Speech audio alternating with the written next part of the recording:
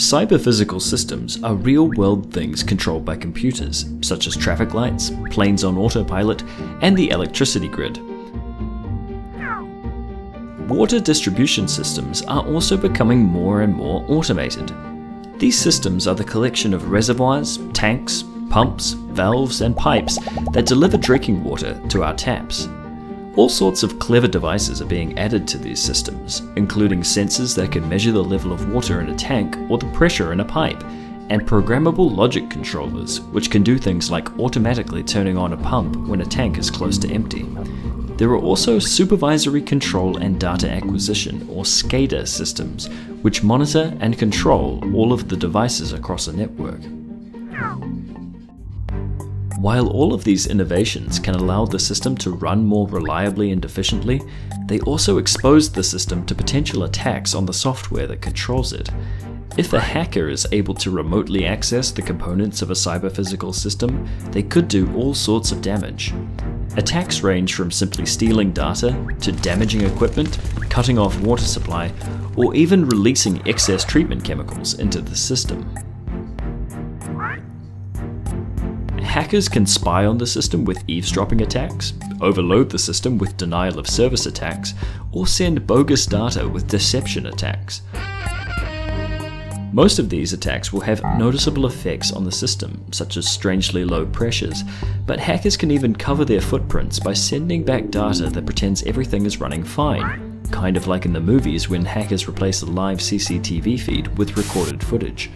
This means that it can be really tricky to detect attacks on the system, either with human operators or detection algorithms. In order to prevent these attacks, and to be able to respond quickly to them if they do occur, it's important to study how water distribution systems respond to a wide range of possible attacks. Perhaps the best way to do this is to simulate attacks in computer models, but until now there has not been an easy way to do this. As part of a recent study, researchers developed two tools to simulate attacks on water distribution networks.